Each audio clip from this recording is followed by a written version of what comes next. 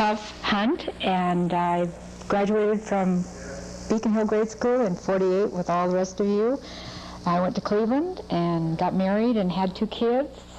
I'm the grandmother of 5 grandkids, and they live in Seattle, some in Seattle, some in Denver. I'm an accountant, and my husband's retired Air Force, and I'm so glad to be here. Thank you. I'm Leanna MacArthur, class of you said 84, so I was going to say that, class of 46. And my brothers went to school after me, so maybe some of them were in this 8th grade class, Jim and John MacArthur. I have 4 children now and 7 lovely, wonderful grandchildren, and I'm retired, and it's really nice to be here at my old grade school. I'm Scott Kuhn, and this was my first school, and I went here till the 8th grade, and as I remember, it had many happy memories. I have raised 4 children, and I now live on Mercer Island, and I am welcoming, although this is not my class reunion, a chance to see some old friends. Thank you.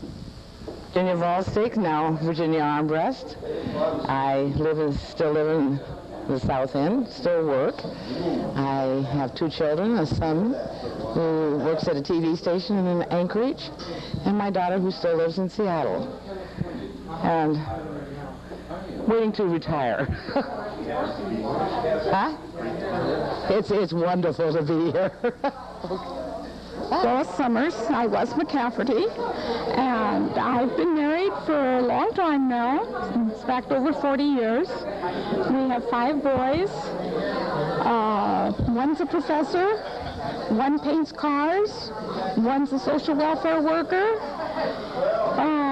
What's the other ones? Anyhow, we have 5 of them. We have 1 grandson, and Charlie's retired now, my husband, and so we just take life easy and do what we want to do. My name is Elaine Adams Elbert.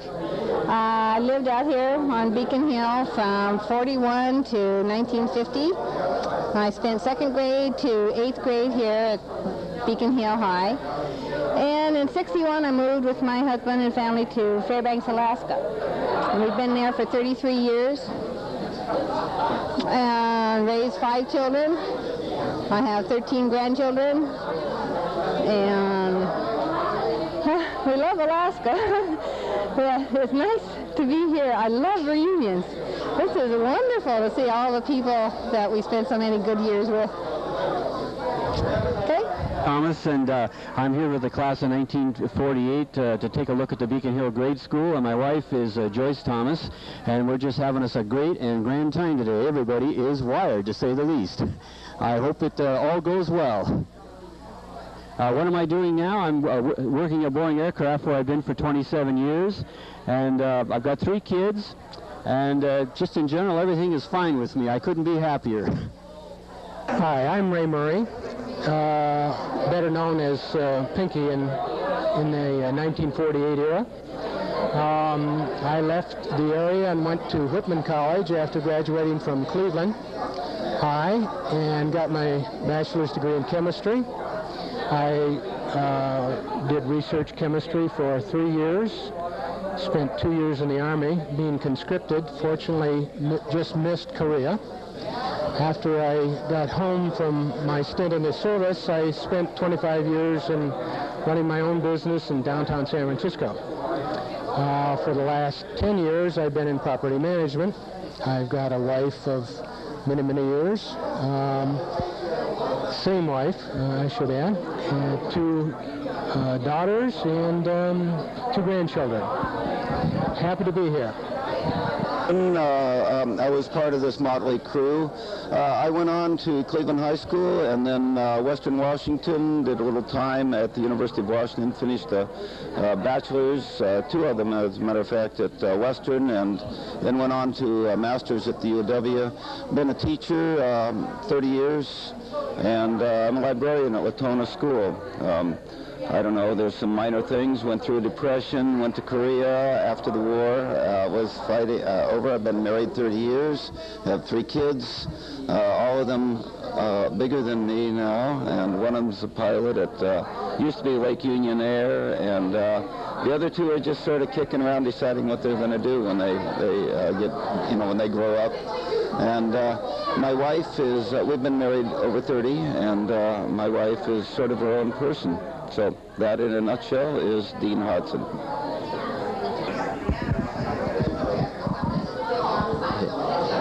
This is really a great day for me and for these other classmates of mine.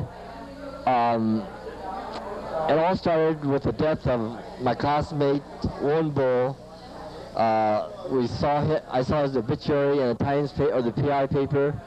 I called Jay Thomas and said, Jay, and I've been meaning to call Jay for ages. I kept procrastinating. But anyway, I called Jay and I said, let's go to the funeral. And Jay says, yes, let's go, and maybe we might meet some other classmates. And lo and behold, we did see our other classmates, and we got together and say, well, we need to all get together. And this is the result of the death of a classmate. It created a wonderful day in all our lives. Again, I haven't seen some of these classmates for 46 years, and that's a long time. But anyway, this will be a happy day and a very memorable day in my life, and I believe in the rest of my classmates too. Thank you. My name's James Chin, graduated in 46. This is the first time seeing our 30 classmates, except for 2 that I saw at the University of Washington. I'm a widower. I have 2 kids, a girl and boy, both married. No grandkids, but I'm sure they'll come along. Thanks. Roberto. I left here in 48, went to Franklin, left Franklin early, joined the Navy, and got out of the Navy in 54. Before I got out of the Navy, I got married, and 4 kids, 8 grandkids. Worked for mainly for Safeway stores, truck driver, driver supervisor, and then in 4.5 years ago, I retired. And now we don't do too much, my wife and I. Just what we want to do. Usually end up in Reno or Las Vegas about once a month or once every 2 months. Right now we're living in downtown Kirkland, on top of the water, and we're looking to move to Odessa, Washington, to get out of this traffic. And we'll be moved this year, whether we find a place or have to rent one. Hello there, Earl Kroll here. Came to Beacon Hill Grade School in the 3rd grade, left in the 7th grade. I went to the South End, attended Foster High School. I didn't graduate.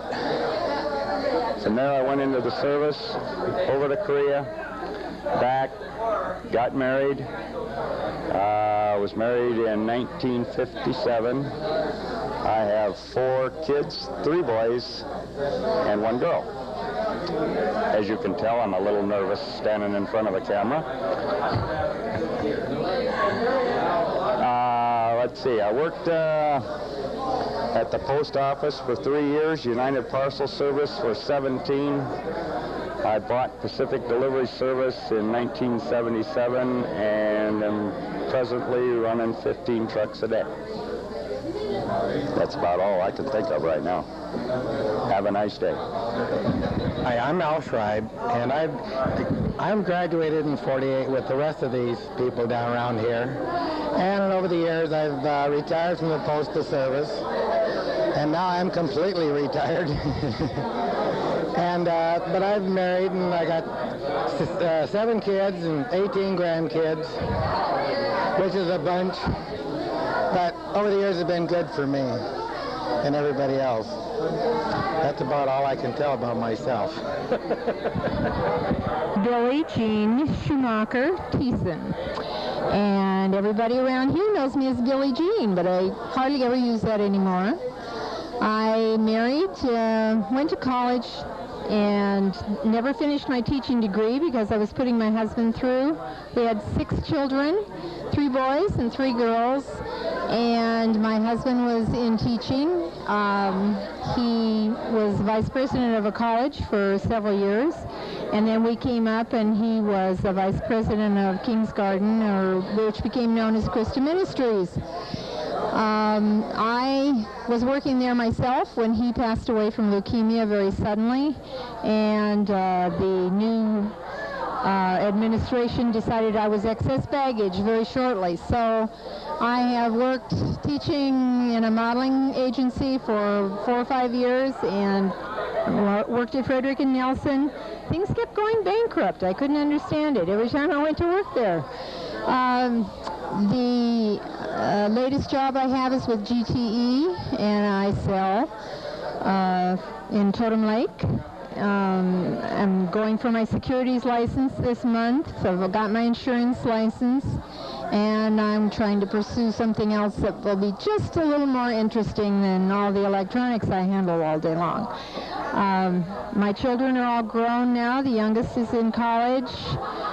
4 of the 6 are married, and I have 12 grandchildren.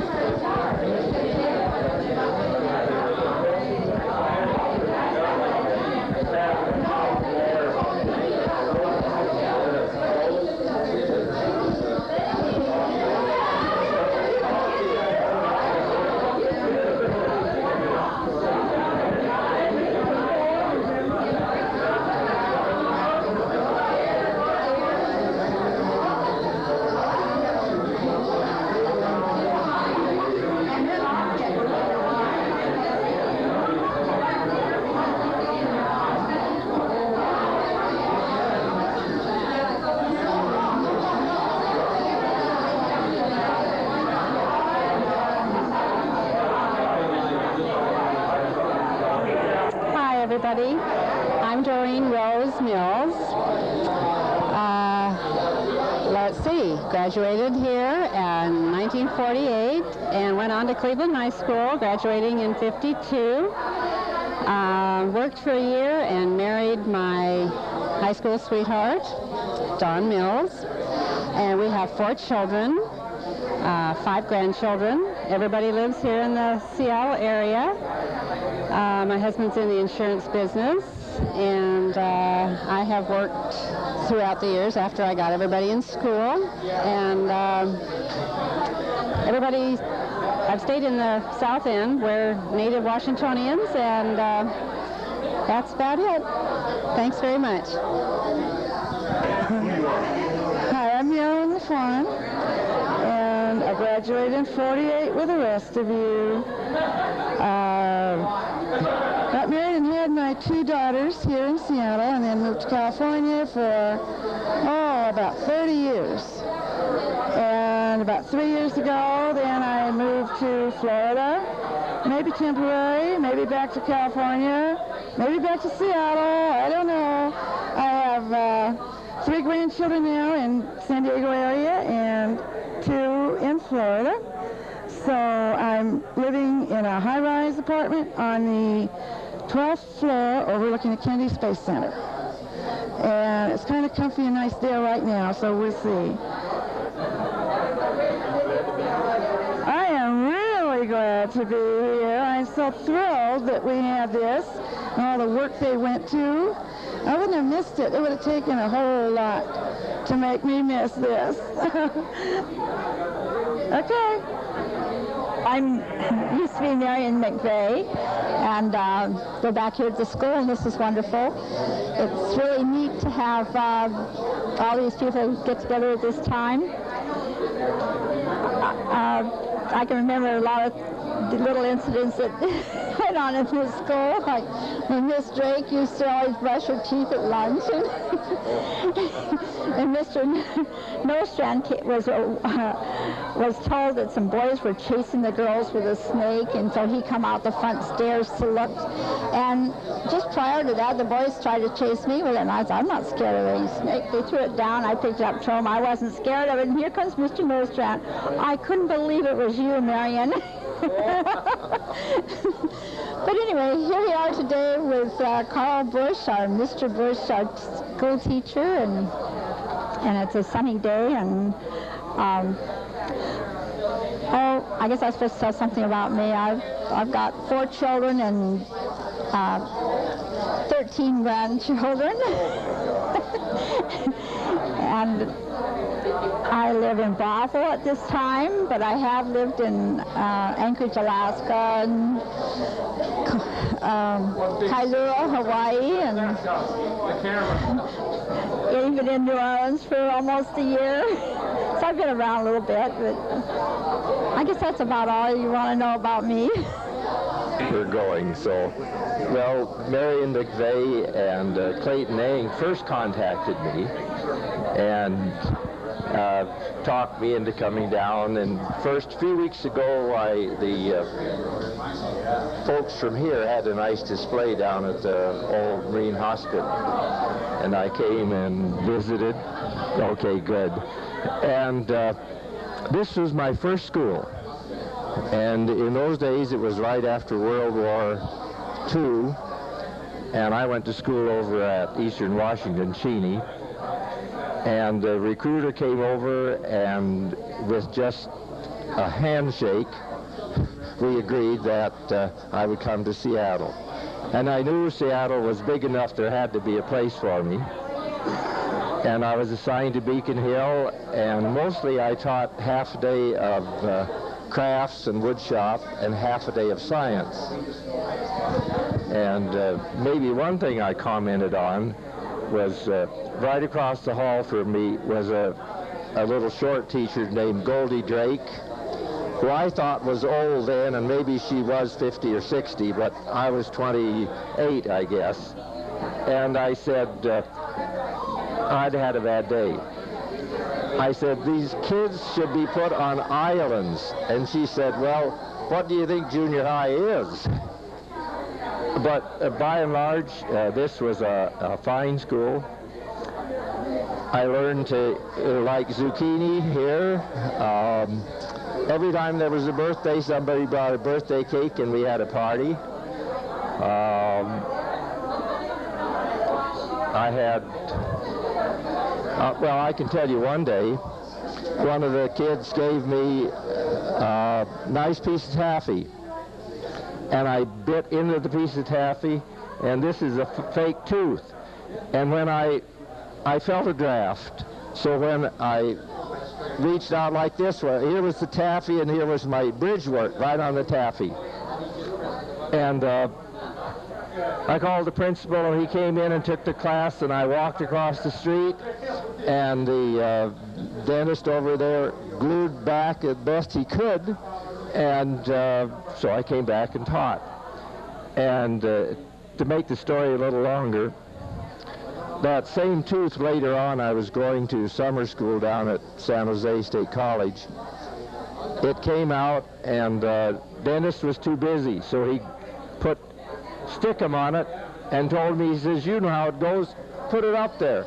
Which I did, and after it hardened and we looked at things, I had a buck tooth for about 4 or 5 days. But I had a 5-year plan. Since I lived in the North End, still live in the North End, same place I lived when I was here. But we're getting too old. It's an acre and a third, and someday we'll have to move. But I had a 5-year plan, so I had 5 years here, 5 years at Meany. Then at Marshall Junior High, at the end of 5 years, I was department head for mathematics, so I stayed there for 3 5-year plans. taught at Jane Addams Junior High for 6 years. That made 31. And I had my time in the war and the time I had worked for Longview Fiber Mill, and I retired. And lo and behold, I've lasted for 15 more years, I guess. Thanks. Now, well, up to last year, I tutored some mathematics, which was easy because you have only one child at a time, twice a week for half an hour or so. But I finally gave that up, and so I do gardening and a few little hobbies. We do some traveling. This, that, and the other thing. It's mostly honeydew projects. I guess I should end it that way. Thanks.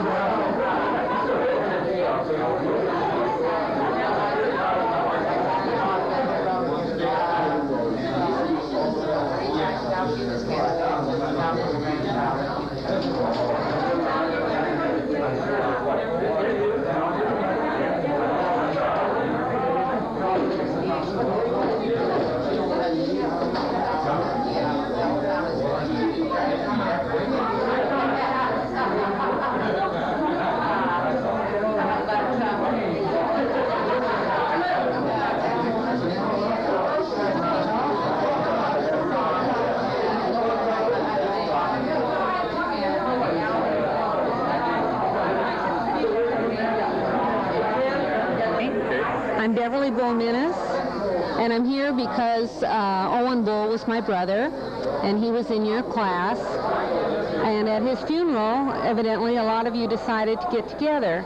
And it was a wonderful opportunity for me to come back to Beacon Hill, because I spent 9 wonderful years here, and it's still in my dreams all the time, and I actually want to come back and see if it's the same as what I'm dreaming about. Delighted to be here. It's just very nostalgic. I'm full of emotion. And I miss Owen.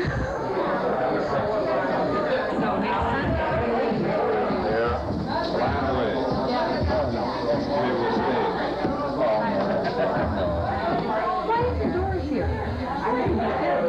No, she went to Bailey. That's right. I would argue with you about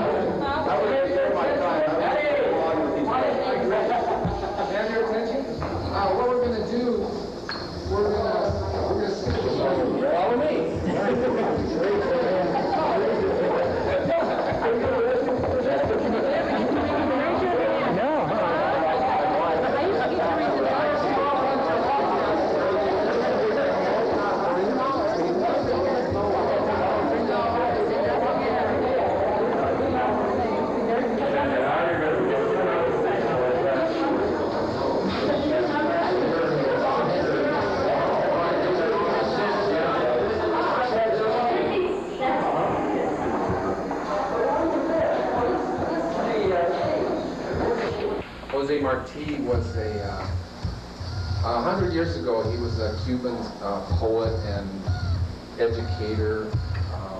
Some of his poems you might see around here. There's 4 classrooms, and they're based on different themes.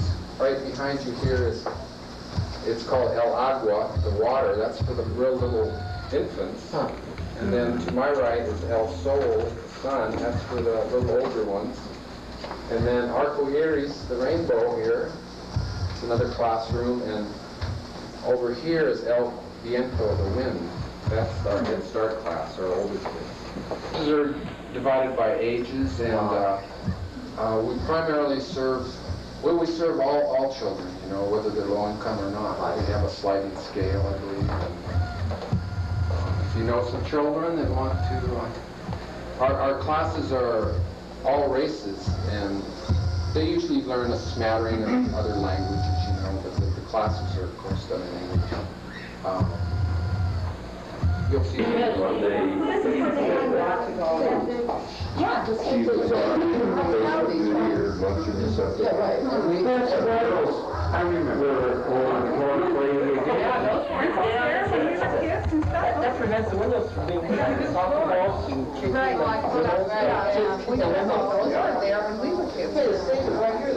I think that's part of the stage right there. I don't think there's anything left. Okay. I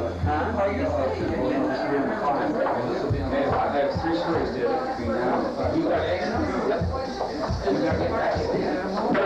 that's boarded up, but it's so flat. Yeah, this wall, I think this was in here. And there was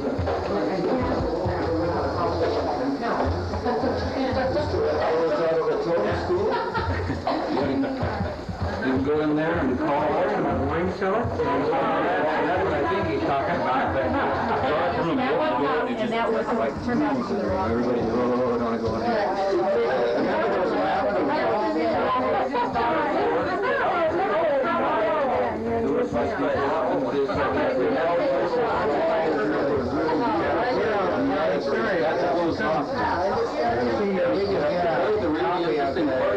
Yeah, what they're doing on slide.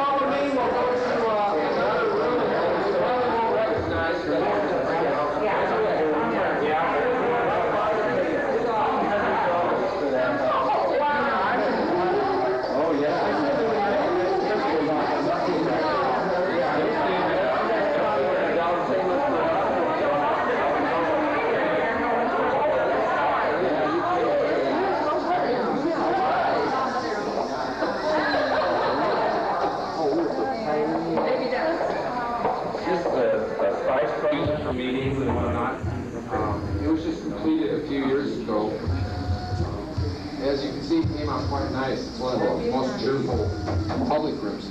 The break, though, isn't it? No toys. Nobody wants to break one. I'm not sure. I think it's from Mexico. Oh, is it? Ben Wonders was at school. Yeah, someone who really cared a lot about the kids. Yeah. They're our most important resource.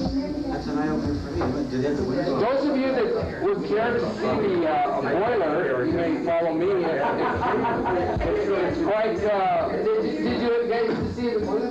Yeah. It's quite crowded in there. 13 grandchildren, one foster grandchild. So I laughed at Billy's saying she started smoking and then gave it up in 7th grade. Started in 7th grade, gave it up in 7th grade. Yeah. Decided that wasn't for us. So whatever reason. Eighth grade. What are you doing for this?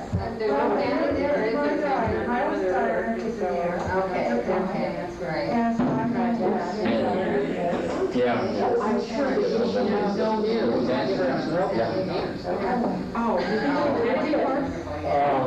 That's for 1 o'clock. Then went to bed 2:30. Live at 7:30. That's all the time. I did too. Almost every hour. 25 minutes.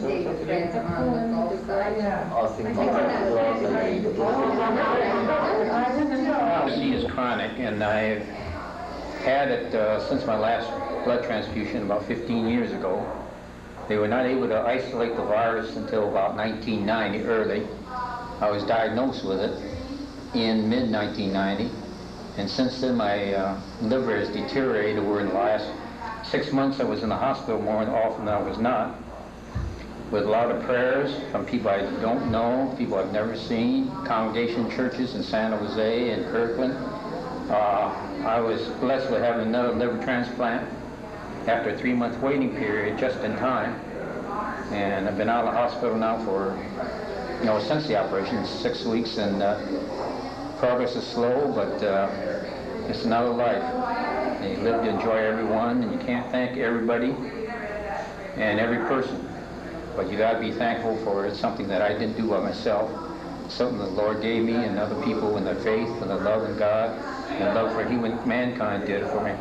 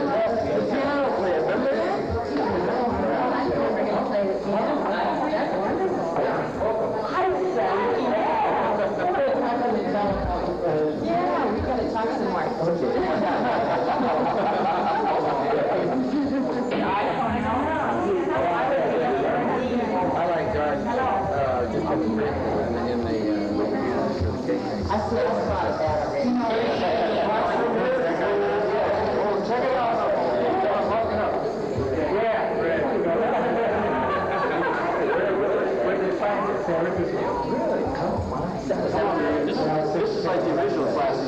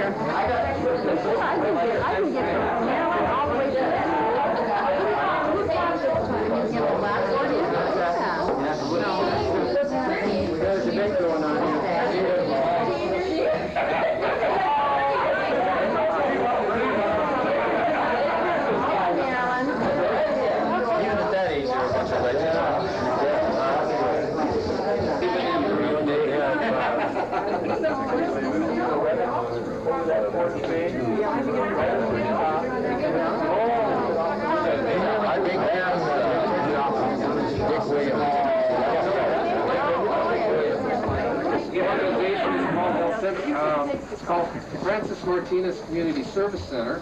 It's the social service wing of the organization. It was named for Francis Martinez, who set an example for a lot of us. She had leukemia, and she still kept coming to work and wanting to make things better for people. As a lot of us, she knew the importance of dignity in people's lives, so she struggled with that. This is Isabel. She can tell you about some of the different programs that are run out of this department. Hi, my name is Isabel, and I'm the office manager for the Social Services Department. And like I said, this department was named in honor of Francis Martinez, who was one of the first ones that started the social services in this building, okay, in this community. Right now, presently, what we have is case management, very limited, where we help homeless people. We try to find a shelter. We try to place them in homes. We also have a food bank that we operate every Wednesday for people in the community. We have mass feeding every day, Monday through Friday, from 12 to 1. We also have an ESL program, English as a Second Language. It's a federal funded program that we have with the goal of teaching basic English to immigrants so that they can get a job. We also have a senior program where that has two components. One is there's a van, a metro van that picks them up and brings them over here. They have lunch and they have sort of a social hour where they talk to other people, and they're given, a nurse comes and visits them, and they get different lectures, ESL classes too.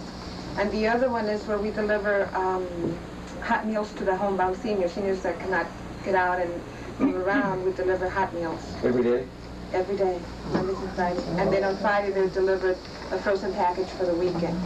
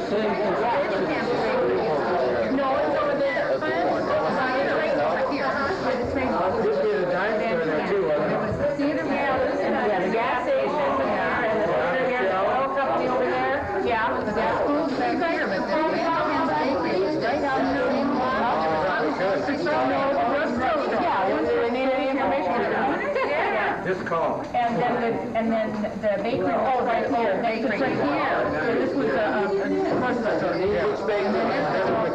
Market there. Oh, I'm trying around. That's what they around. Where's North? Okay, Oh, no, grocery store was like.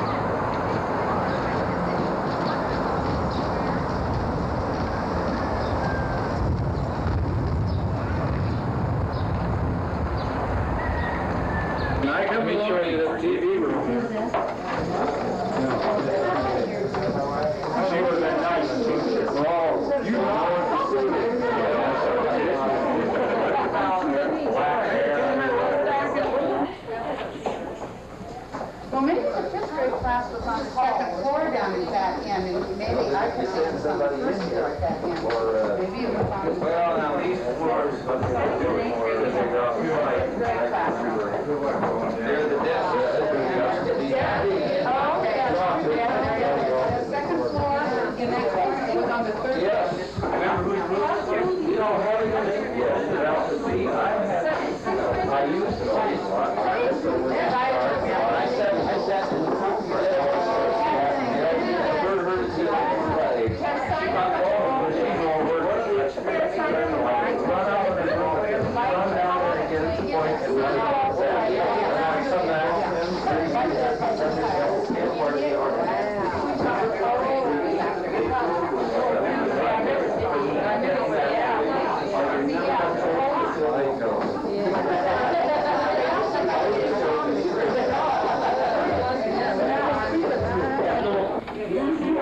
To hold a desk down.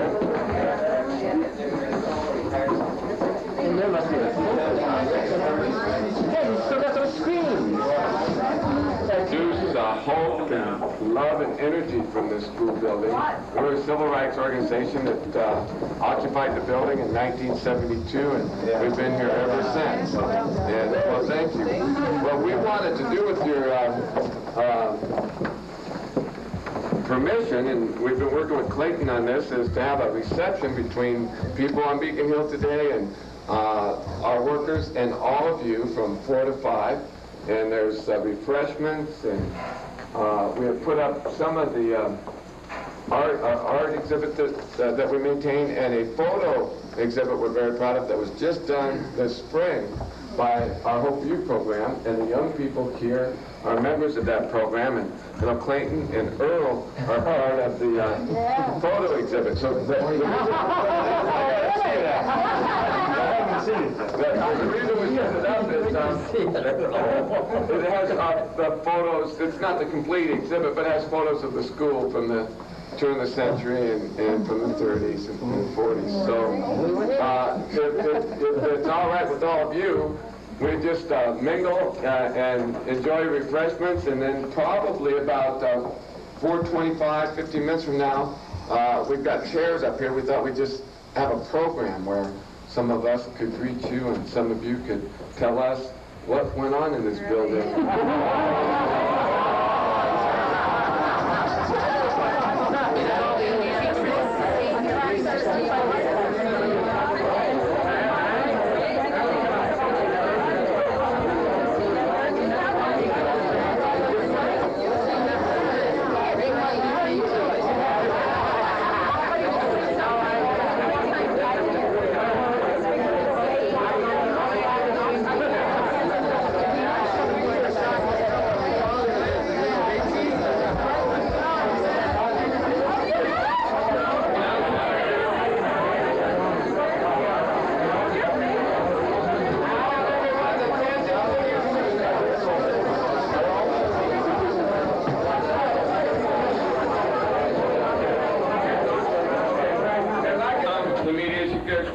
Photograph, and we're struggling and debating over time. So here's the proposal. We're going to delay the program for about 5 minutes and 42 seconds and accompany Danny, if you would permit, down to the front of the building. Only the graduates, not the everybody's family. Only the graduates. And take a photograph more or less resembling that one that's 46 years old.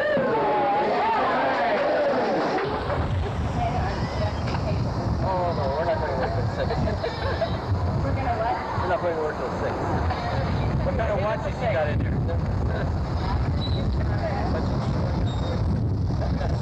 Right there. You're right in the middle.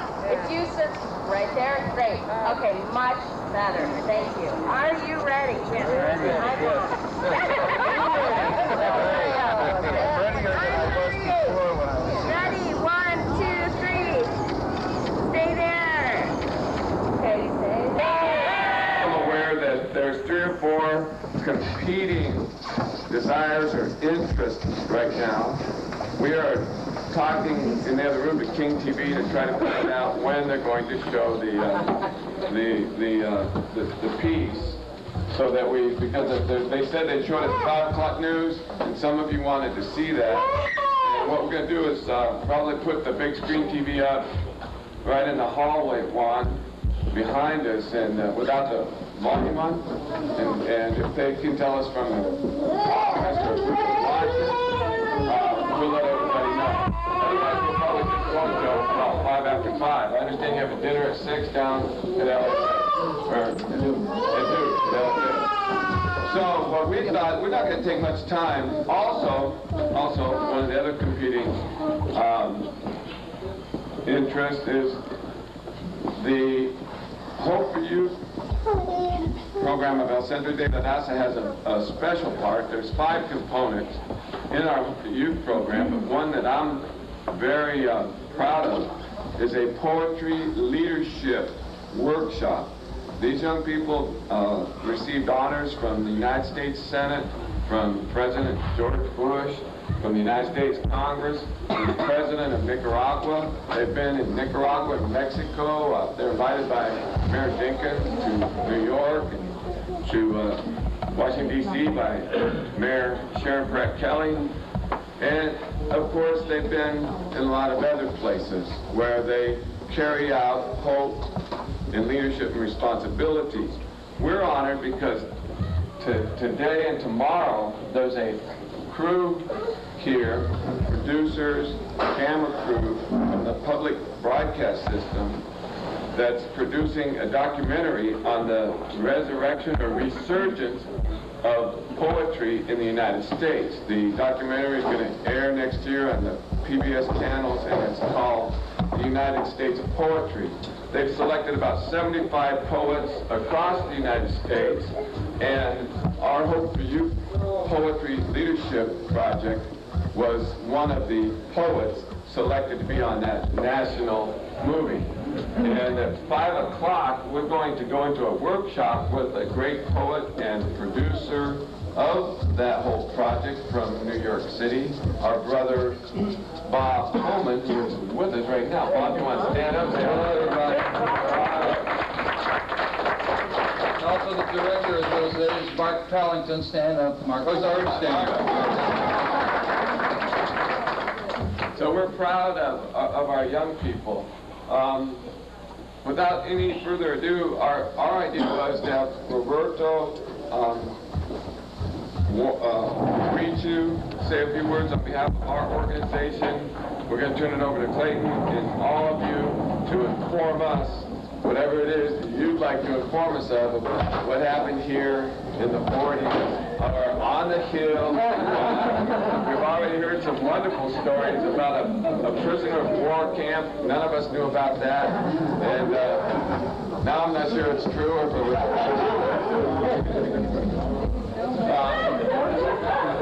Roberto came to Seattle from a wonderful place in New Mexico about the time, not long, after you all graduated from the 8th grade. And he went to Cleveland High School, lived down in South Park and Georgetown area, and has been in this part of Seattle ever since. He went to the University of Washington and became involved in national level, local politics and the civil rights movement. That is the effort to advocate for and to work for the rights of all citizens in the United States to be the men and women that we are meant to be. I'd like to give you our Executive Director, Roberto Maestas.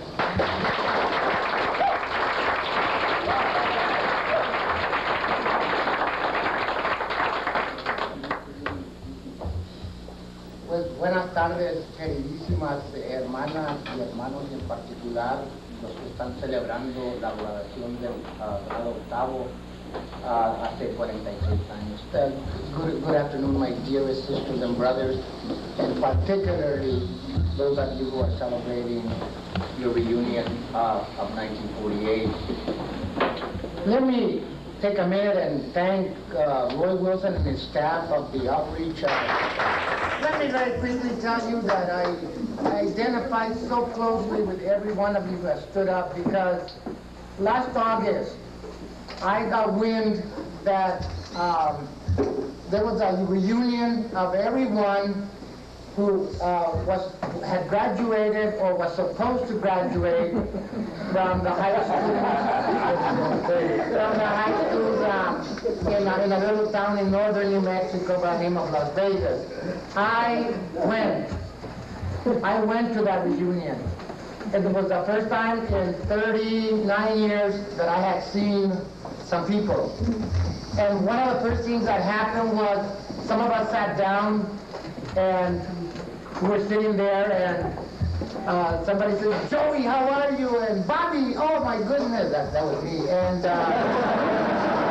Ralphie, is that you, Ralphie? And Dickie, how are you doing? And then somebody says, "What is this? Dickie, Bobby, Ralphie, Joey business." And we said, who are you? And he says, "I'm Cooper." No wonder, who got to do with Cooper? The hell with the hell. So Pinky, somebody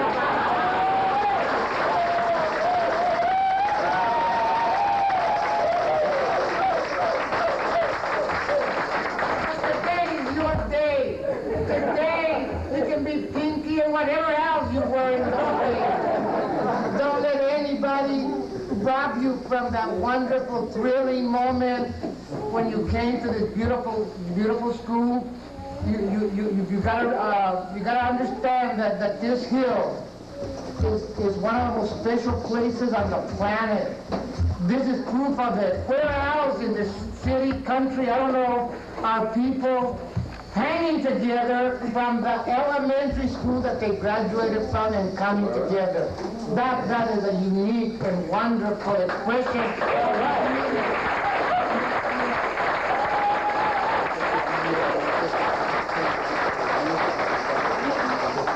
And some of you have thanked us for inviting you. On the contrary, we're so honored. This is a deeply moving moment for us.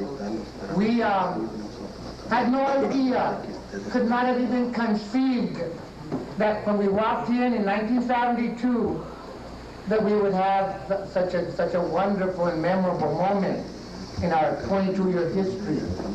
I landed by way of the migrant stream and the Yakima Valley on Beacon Hill on the very first day I arrived in Seattle, because I was a baseball fan and loved baseball, and I used to hear on the radio, Seattle Rangers. I walked from Georgetown across Beacon Hill, saw this school, played a little basketball that morning before the game started, and sneaked into the Seattle Stadium.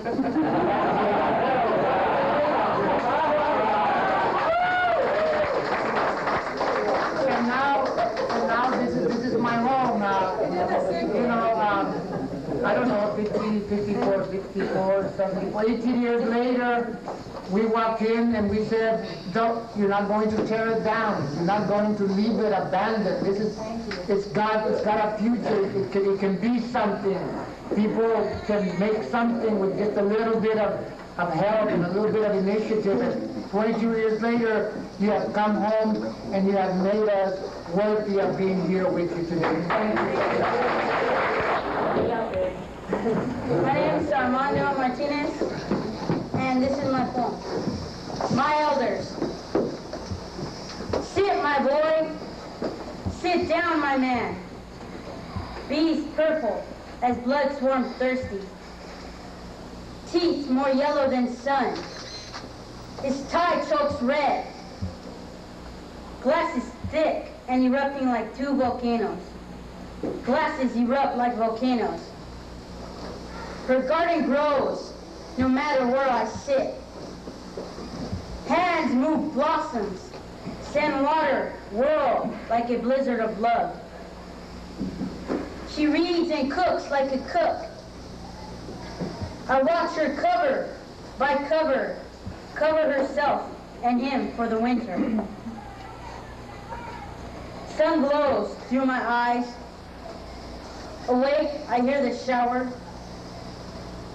This woman, pure corn, each kernel, God's gift of love. In her hand, she puts heaven into earth. Glasses erupt like volcanoes. In evening, I stand, proud, call Earth grandmother. Thank you. Auntie Alice, and I would like to thank you all for being here. I've talked to a couple of you guys, Mr. Ang, Mr. Earl, and you there.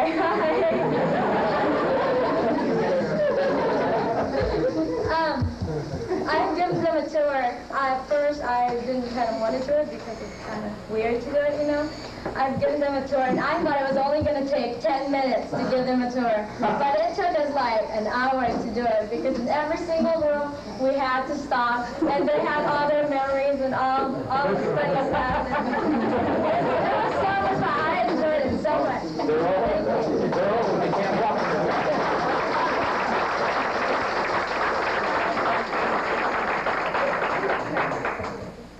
My poem entitled Youth Today. In the mirror world, everyone is equal. Racism, discrimination, not issues. Give us a chance to be somebody. Dysfunction erupts within. Take a big step to conquer fear. Together we will make it. My ink is power. I know I am making a difference. The day of youth begins. New hopes, same dreams. Sunsets turned over. Come out to dark night. Let the light in, grow within. Thank you. I enjoy having you guys here because you guys, like Shanti said, you guys have a lot of things to tell us about this building that we didn't know, and about like all the kids and stuff, about what color the building used to be, that ugly like beige color or whatever. But I'm really glad that you guys are all here with us, and it gives me great honor to have you guys here. On behalf of the whole street, I'd like to say thank you again for being here. This poem is called How Long? A lot of you guys know Martin Luther King. He's a great person, and he's taught us a lot. He wrote a sermon, How Long? And he always said, how long till there isn't going to be any violence? How long till there isn't going to be any racism? And that teaches me a lot. And this is a poem called How Long? We have yet to learn, land or people, talking to itself. Sky does not object to emotions. Love goes tired and sleepy. Permit yourself the fight of freedom, while the sea watches over with smoldering, irritated eyes. At times, the land and color of our blood sound scared. Trees sprout the spirit of hope, a revolution I cannot leave. In the heart, happy, near falling water. Heaven allows hate and love, a choice reflecting death and life in poverty. What seems like wilderness off the side of the road is the power of ferns. We must study, learn the color of skin, the elders, hands of the people. Never forget, sun and moon do rise, certain. Thank you. This is the cycle reversed. Seed floated on air to land against the flesh of Earth Mother, resting dormant through the time of change of the world round. That same now. Seed's creator died, changing its form through decay to renew Earth in the spring of life. Alive and fertile, seed woke and grew and rooted to burst anew the cycle. Seed to growth, to plant again, birth to self anew.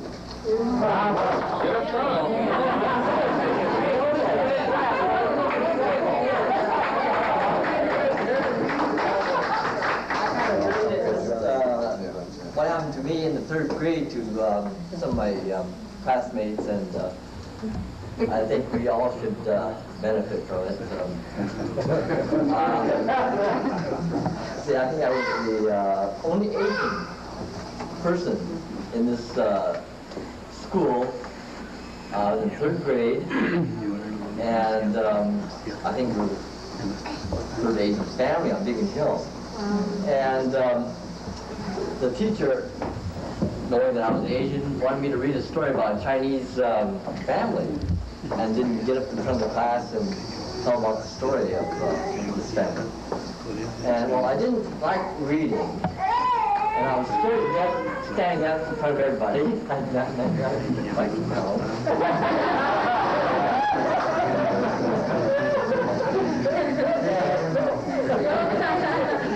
But anyway, I went home and I told my mother, I said, I don't want to read this story about this Asian family and stuff. And being a wise mother, she says, you know, the Chinese invented the gunpowder, they invented the magnet, they invented the compass, thank you, spaghetti, you know. Well, I don't care, I still want to be Chinese. I want to be Chinese. And she said, well, you know, you got to be proud of yourself. Like the picture back there, my mother says, always respect the teachers, always respect the policemen, and never bring shame or dishonor upon your family. That is very true. We should respect not only the teachers and the policemen, but everybody. Give respect to everybody, no matter what they are, or who they are. And I think we would have less problems in our world. And to this day, I have no regrets of being an Asian.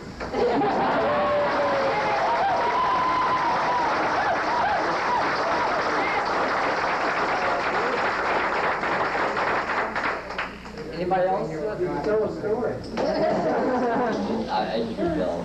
But anyway, anybody else in our class want to say something? I know myself, I'm really happy. At times I feel like crying of joy that we have this opportunity to be here.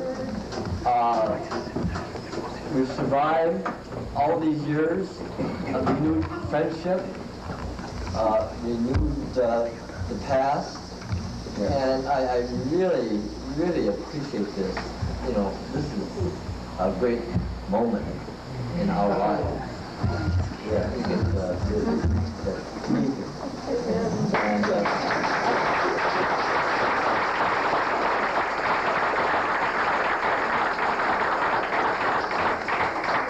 I always got in trouble for speaking too much in class. So, is there anybody else?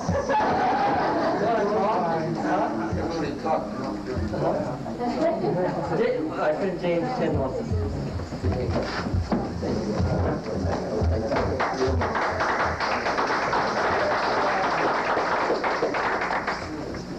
Yeah, I came up Beacon Hill from Bailey Jackson when I was 6th grade. Like Clayton, in those years you want to assimilate. Speak a foreign language was not cool as it is now. I went to Chinese school and I never learned. I think I went to 3rd grade 3 different times. I know I did.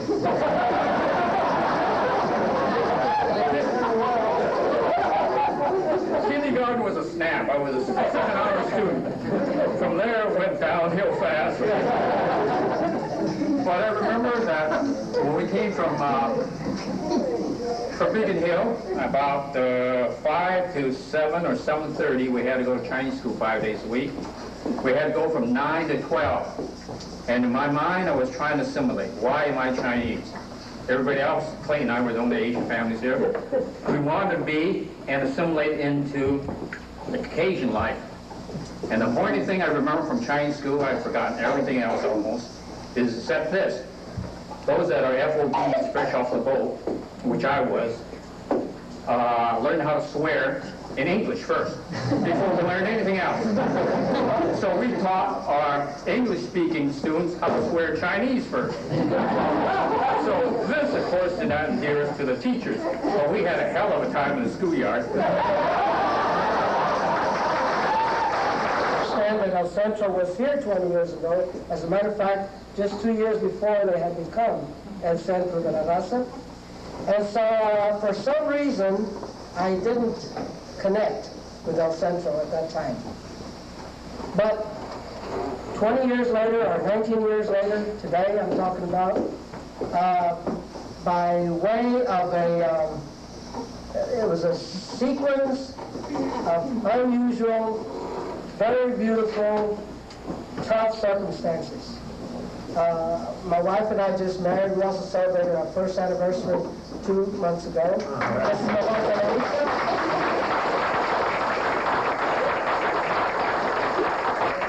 And she's going to have a birthday Monday. I have a birthday first, of course, and then...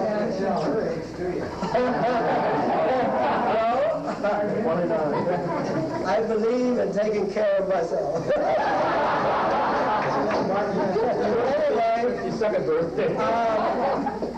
It took this encounter, me having met my wife about 3 years ago in the border town of Hidalgo, Texas, near McAllen, Texas. And ever since then, we didn't know we were going to marry each other. We didn't know it was going to be everlasting, like it is turning out to be. But we knew there was something there. Even before I saw her, when I heard her voice, and if you could hear her talking in Spanish anywhere down the hallway, you're going to say, Elisa's over there, because her voice is outstanding. But when I heard her voice, I knew there was something for me. Then when I saw her face, I knew it had to be mine. And it is now. But what I want to say is this. It took this encounter for us to, a year after we married, because Elisa is a unique woman. She helped raise and educate all of her brothers and sisters, and she took care of her parents. And, well, I'm going to say 4 decades, you know, went by. 4 decades went by, and finally she decided to marry. And of all people, me. Now, she had so many admirers, male admirers, doctors, lawyers, political people, businessmen, all kinds of professionals. Of course, she's beautiful, she's intelligent, she's very lively, and she chose me to marry. But it took her almost 2 years to decide. And then it took her half a year for me to get to hold her hand. And then it took another half a year for me to plan how to ask her parents, you know, for her hand, according to the Mexican tradition. Now, we did everything according to the tradition, because she was going to be the first one and the only in the family who would come out marrying the right way, the correct way, the old-fashioned way. And it happened, and we're so proud of her. But then she remained with her parents for a whole year before she says, okay, let's go make our life. Let's go live together. And since I had been in Seattle 20 years before, I told her, look, there's a beautiful city in the Pacific coast named Seattle. And by some, I don't know, she had also been in Toppenish, okay, several years back. And she says, well, once upon a time I was in Toppenish. Why don't we go to Washington and see what there is for us? We piled everything in my 1985 Cavalier. It's a small 4-door car. We packed all that we could that we thought would be essential for survival. We left everything and everybody behind, and we headed north. We ended up in Pasco. Then from there we came to Wapato, and then to Toppenish, and then to Yakima, and then to Seattle. And lo and behold, we found, or we met, or were found by this wonderful man that you guys have already heard, listened to. And his charisma, his love, his attention, his genuine concern for his fellow man was so overwhelming. It still overpowers me to say this or to think of this. And we were homeless, we were sleeping in the car, we were in the street, but we heard about El Centro De La Raza, we came, and this man took us in just literally like this, both of us, and hasn't let us go since. And I thank God for this, and I hope he never lets us go, because we want to literally just live the rest of our lives here. We want to help, we want to do what we can, what we should, maybe what we should have done for many years. But whatever it's going to take, I'm here to say, and I think my wife will back me up, that finally we have ended up where we both know we belong. I'd like to tell you that live up here now. What a wonderful place it was growing up.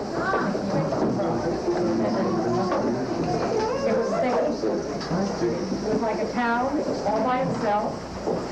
We knew everybody, and everybody knew us. It was during the war, which is interesting now that we have D-Day in our minds at this time. But we were just kids. We weren't really involved, but we knew what was going on, and we were doing our share by giving money at the theater when they would stop the show and ask you to pass the hat, so to speak. And we went to the Beacon Theater Saturdays and Sundays. That was our life. The playfield was our life. And our parents, we'd go out and we'd play at the playfield till 6, 7, 8 o'clock. They didn't worry about us. We weren't afraid, at least I wasn't, and I don't think any of us had any encounter with anybody that was a frightening thing. And it's sad that that's still not here for all of us, because this was a beautiful area, town, development, and I hope that someday it comes back to that, because it has a lot of progress for us all, and we have a lot of dear friends. So thank you. All these faces.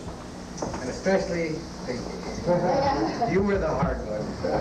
And all of you are very dear to me. And I know everybody's dear to everybody else. And it's been very, very nice to see all of you. And thank you for having all of us here. I just thank you.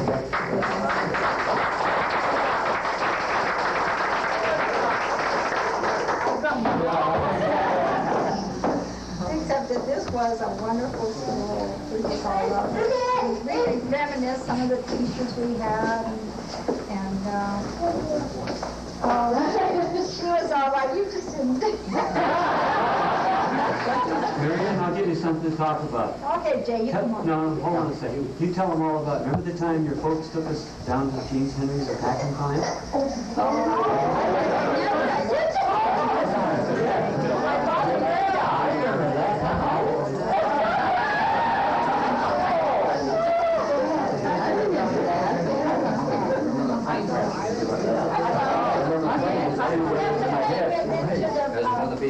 I remember. Yeah, went into fries. Went to fries? My father went to James Henry, and I never really The roof flew over my head, and I looked up and I saw this airplane right over my head by the Marine Hospital, and I said, boy, it's flying off with I can see the bombardier. So that caused, I could. He was literally sitting out in front. And as I went on the bridge, I saw every schoolyard looking back over towards Florida. And then I could see the trail of the smoke. That's the spark in the engine. I saw a spark in the right engine. Then and it was during the school day? Yeah. Were you guys out on the bus? Yeah. He was the Bailey Gatcher. I went to Bailey Gatcher. Just outside of the bridge. Oh, okay. Sure. Yeah. And it was lunch, and I was going home because of the short distance from the street. And I was going back to school. And I noticed all the schoolyard people the children against a fence looking in one direction. And then I looked up, I saw the smoke coming, and it came right over where I was. So that's where the fire started, right where it crossed over my head. And then it did actually exactly killed all our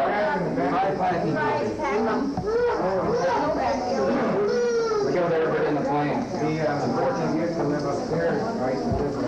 Yeah, a lot of people on the Yes.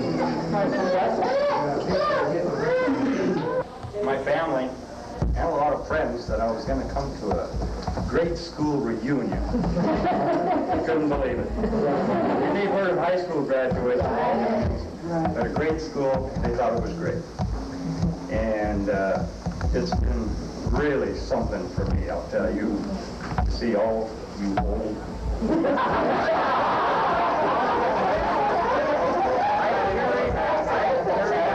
Along with me since 1944. I've carried a memento with me, a scar right here from playing soccer. Dick Tatino, does everybody? With his big logging boots. I've still got that scar. And it's been great, and you have put on a wonderful show. Wonderful program. I have enjoyed every minute of it. Before I got out of the service, I think I must have been in my early 20s or something like that. And I dropped in to say hello to her. And, no, I didn't graduate. Anyway,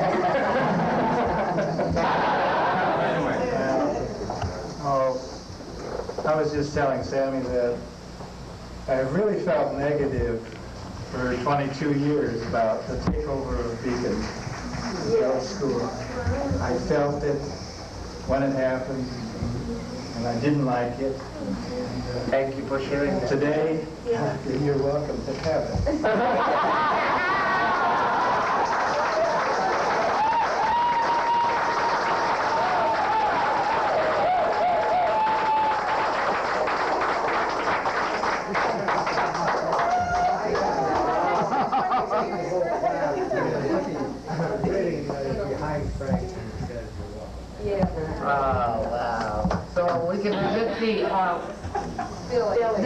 Billy, come up and say something, Billy.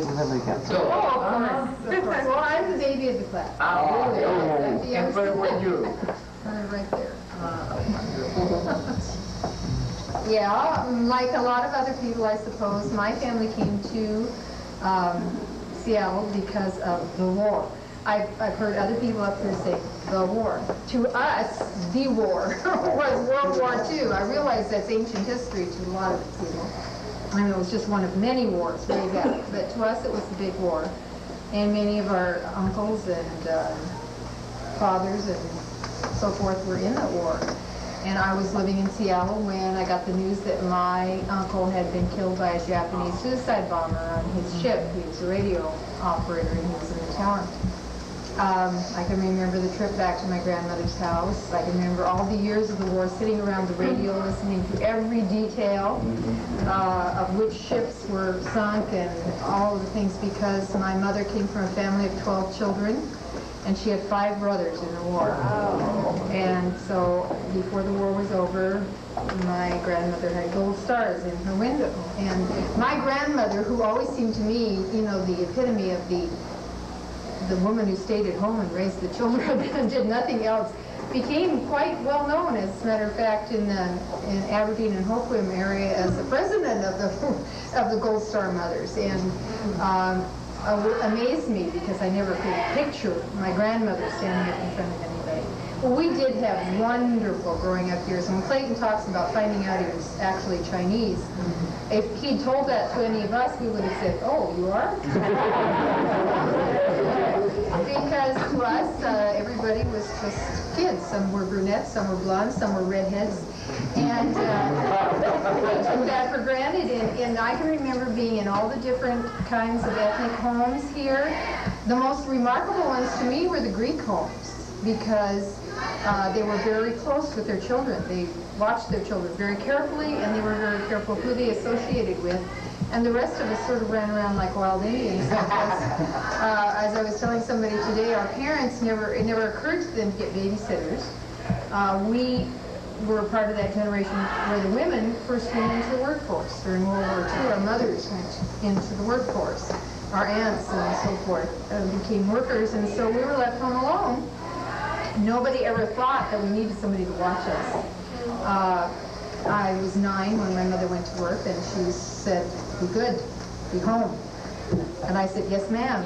And I was. Although we played until late at night, and I remember being afraid to go into my apartment at night. I lived in Liberty Courts apartments.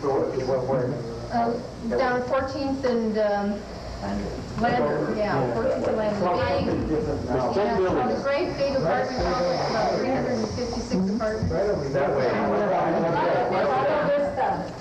Yes. My children about coming back to see people I've gone to elementary school with, and they say, you know people?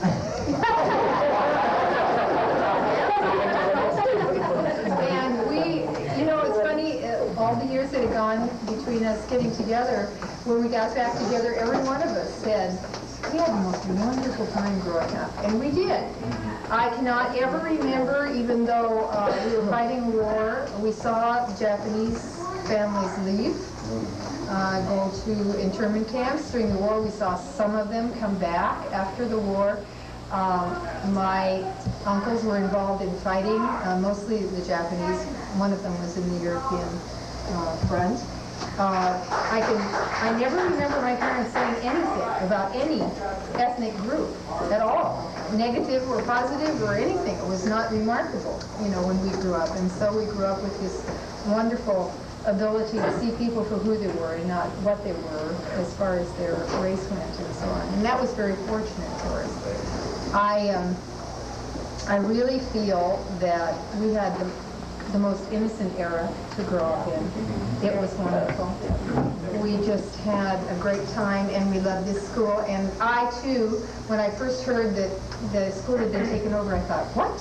What are they doing with our school? And, yeah, and I am so delighted by what I've seen today. I am so delighted that it is such a cheerful, positive place to be.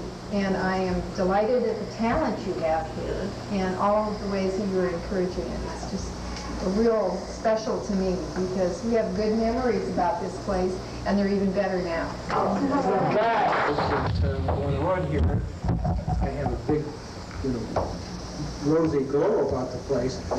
But Billie Jean's comment about the age of innocence did remind me of one thing that happened to me that probably kept me from being the President of the United States, because it was probably my most humbling moment. I'm not at all sure that any of you will remember this, but obviously this is the one thing I really remember. I was appointed chairman of a party. You remember that? Yeah, he can help. This goes down, and I had a mind for money, I had a mind for organization, I had a mind for throwing parties, and I had a mind for having fun, and all those things.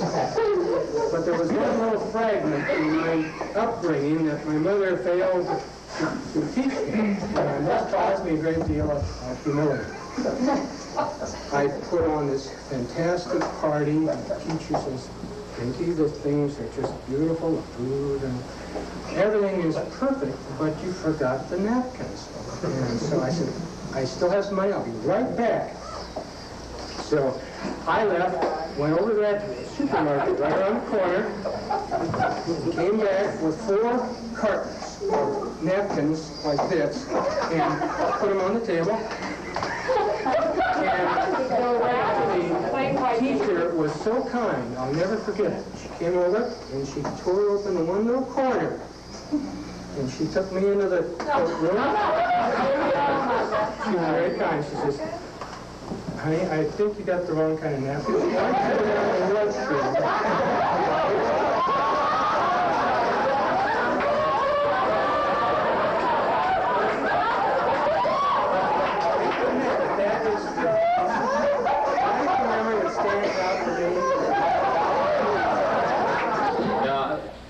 When I get up here, I'm almost like, what am I going to say?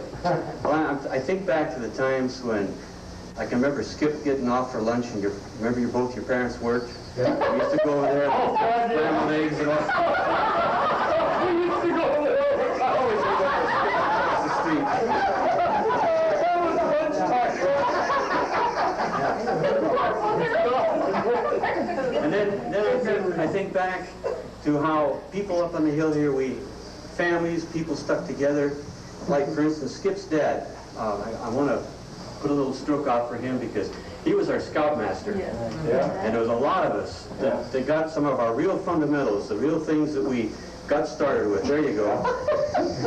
And his dad, and I can remember through his dad's effort, there was a lot, like my parents, my dad, and Jack, who's deceased now, his parents, we took hikes and things, and the parents chipped in, and they were there with us, and they were part of it. And I think that's something that the community is missing now, and we need that. We need more of that. And what I see going on here today, and here at this establishment, is I think a step in the right direction, back to what it used to be, back to the age of innocence, maybe is what you call it. What's my piece? Oh, he is more than welcome to my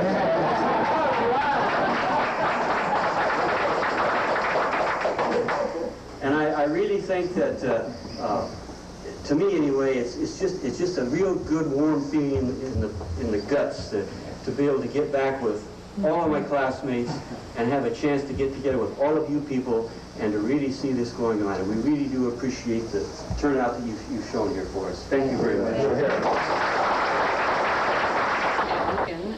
For the 5th grade and have some, not all fond memories of Miss Arcade.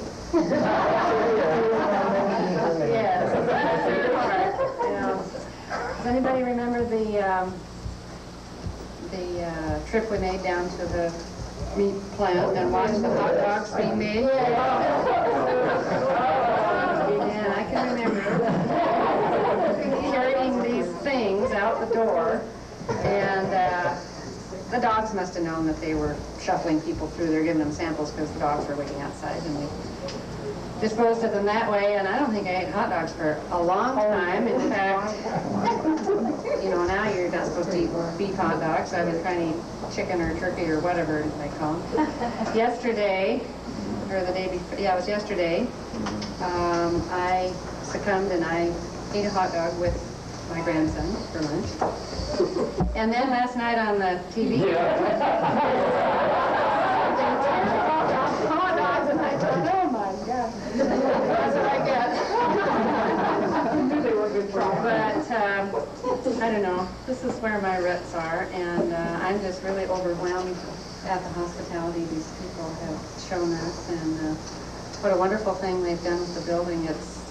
It's so positive and it's so colorful, and I don't know, I just want to thank you again for your hospitality. We just had a wonderful time here today. No, I'm not.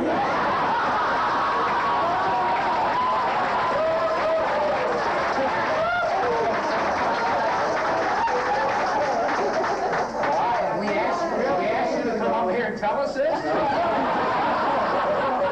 You could have sat down there, no I want to talk to the two people that told me that they used to, over the weekend, break into the shop all the time. No, nothing. I think it's a vast improvement from what you described the building was when you came here. And whether you knew it or not, you must have been the first class. The first year I taught was 47, 48. So I must have been experimenting. My memory mostly is, well, I grew up in a place called Kelso, which I couldn't remember having known very many Italians, and let's see, what else? Because to me, so marvelous. In the classroom, when somebody had a birthday, a cake arrived, and we had a party. Somebody discovered when it was my birthday. And I think for years and years and years and years, I had a shirt that I wore that was given to me. And I'd never experienced this before. And I learned about pasta and beans, and I told someone else about the first parent-teacher conference where I went to the home to visit, and the mother said, would you have a little glass of wine? And in politeness, I said yes, and it was a water glass.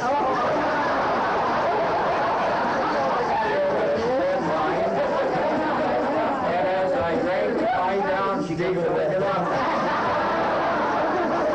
And finally I was glowing quite a bit. And I knew I had to, that was the end of that fair conference. And the student got an A. I've taken up your time, and I really appreciate being invited to the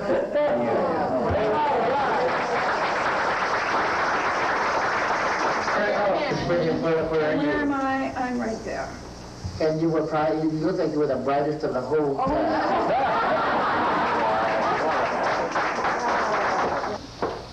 You both got more beautiful with age. Just like me. All I want to say is that, to me, maintaining friendship has always been a high point for my life. And when I heard back before Christmas that this might be a possibility, I took one of my Mark Air coupons and I went down and I got a ticket. And so I told Pat, I said, it has to be June 4th because that's what my ticket says.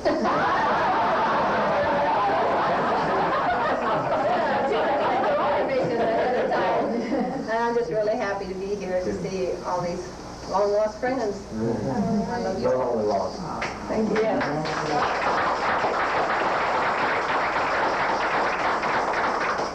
Florida, huh? The purple. And you are pretty. Oh, how shy. No more. No more. Anyway, I'm just thrilled to death that we could do this. I heard something a long time ago, it seems many years ago, that there had been a gathering here of all the past graduating classes. And I heard they tore the building down, or were tearing the building down. And I was so sick, you know, that I had missed it. And it was only when Doreen first told me a few months ago that you were going to have this reunion, that I knew the building was even still here. Yeah. So I planned from the moment I heard about it to get here. And I'm so glad to be here, and it's just so neat seeing everybody. It's great.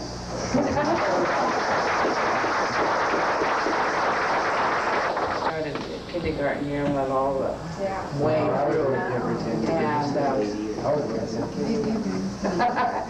And I think I appreciate the comments being made about and understanding how we, work together.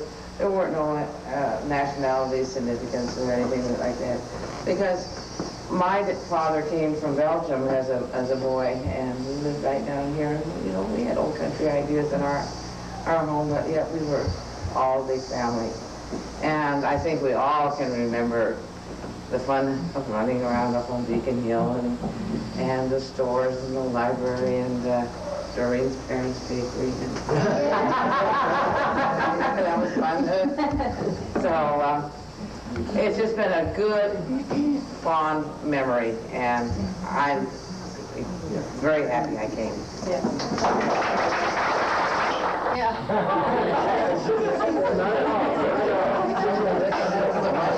My sister, she went here, and she looks the same now as she did when she went here.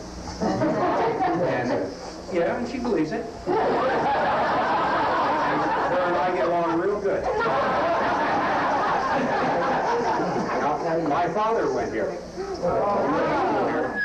And I can't tell you what year. No, okay. But He doesn't look the same. you're right. He aged a little bit. He didn't take as good care of himself. And his brothers both went here. Well, in fact, 3 of them. But, I don't know, I had a great time here. It sure beat the heck out of high school. That wasn't, I didn't enjoy that. But I did enjoy Beacon Hill. I didn't live on Beacon Hill, I lived down in the valley. Down on 20th and Water. And then I left and went to service, and later on we came back and we built a house down there. and then got rid of it on the east side. Easier than driving across that bridge here. But that's about it. I really enjoyed it. It's nice. A lot better than it was when I was here. Yeah. It's cheery. I mean, I could probably stay awake in this building.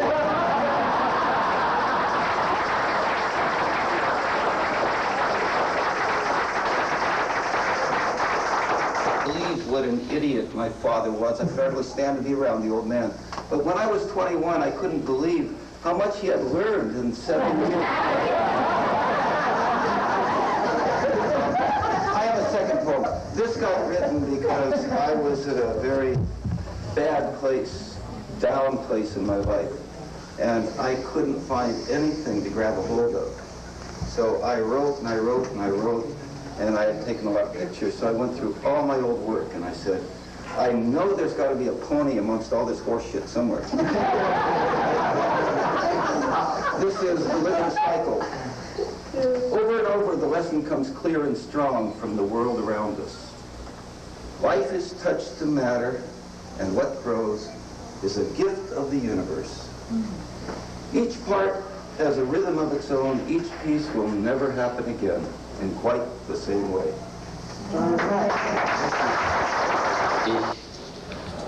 For me, I'll never forget this day. This day is better than a reunion in high school. That's right. We're to see that we're a tight-knit family.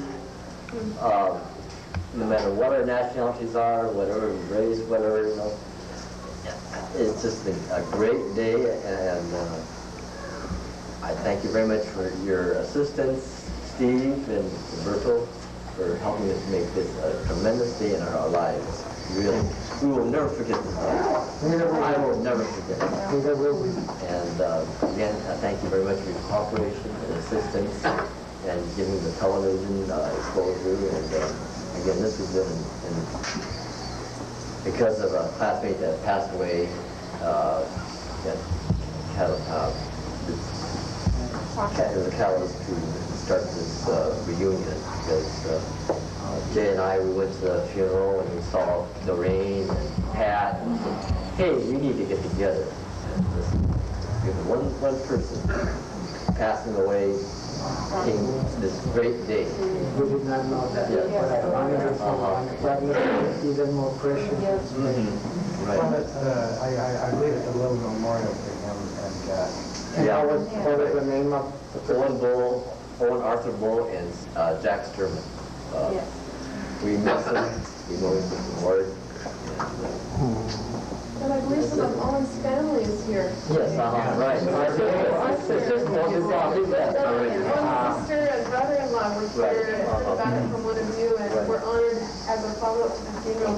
I got a chance to speak to them briefly, and they said it was just such an incredible gift that you all gave them as a family in honor of him and his life to come together like this, and they were deeply, deeply moved. You were wonderful, Noah. Yeah.